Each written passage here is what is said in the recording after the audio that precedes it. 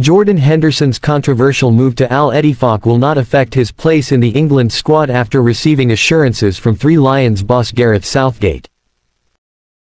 The Liverpool captain will finalise his move to Al-Ettifaq after agreeing to a contract with a salary of £700,000 per week, which will make him reunite with his former Liverpool teammate, Steven Gerrard. He flew to Croatia on Wednesday, 26/07, to complete the formalities after his £12 million transfer deal, and even had already practiced with a Saudi club even before the move was announced.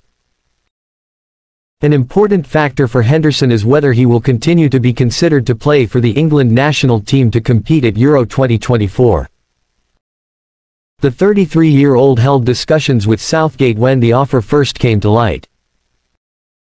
The Three Lions boss confirmed in those talks that Henderson would still be considered.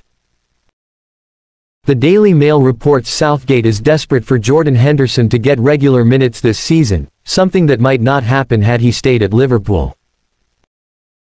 Henderson's regular starting place at Liverpool is under threat following the signings of Alexis Mac Allister from Brighton and Dominik Szoboszlai from RB Leipzig this summer.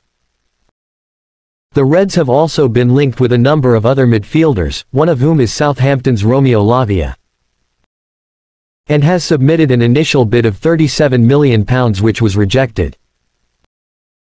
Henderson is an important figure for Southgate, given his leadership qualities, and is one of the most experienced players in the dressing room.